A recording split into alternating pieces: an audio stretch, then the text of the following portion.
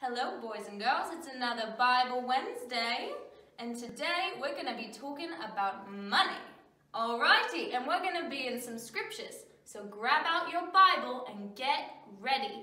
We're also going to be reading from a little book here, so why don't you start us off today. This is, I didn't introduce you, this is my banker Maren. Nice to meet you guys. And myself, I'm Wise Guy Hannah. So take it away, Maren. Oh, thank you very much, Wise Guy Hannah. Have you, boys and girls, ever heard that money talks? It means if you have money to spend, people will listen and do what you want. There's another way money talks too, though. The way we spend that money tells people a lot about us. Yeah, and if this here dollar bill could talk, what do you think it would say about you now? If you threw it away in the dumpster, or you ripped it up and tossed it out the window, what do you think that money would say? We've got to learn to use our money wisely. What's a way that we can use our money wisely, Maren? One way that we can use our money wisely is by saving it. Ooh, that's a good point from a banker. Oh yeah, we want to be able to save our money because the Lord provides for us. Wow. And so we want to use it wisely. So when God does tell us to be able to use our money, we can do it in a manner that is pleasing to the Lord. That makes a lot of sense to me.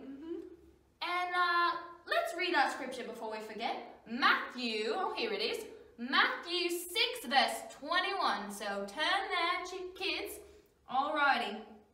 It says here, your heart will be where your treasure is.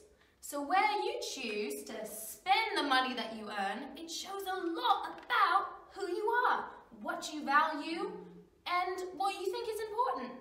So if we're using our money wisely, like my banker here, Maren's saying, and we're saving it, or we're giving it to someone in need, or even tithing to our local church, or here at the Rock of Roseville, because I've heard that's a pretty great place, well, that shows a lot about what we value. And I think that's what Jesus was saying here when he said that it shows a lot about your heart where you put your treasure. And did you, boys and girls, know that when we receive money, that the Lord asks us to tithe? Do you, boys and girls, know what the word tithe means? Ooh, I don't think I do. Well, the word tithe means to give 10% of what you make back to the Lord, because ultimately, He is the one providing for you and giving it to you. You know, I think I heard something about that. I think I heard something about that in Genesis. So like somebody named Abram? Abram, you are correct. Genesis chapter 14 verse 19 through 20 says this. Blessed be Abram by God Most High, creator of heaven and earth, and praise be to God Most High, who delivers your enemies into your hands. And then Abram gave a tenth of everything.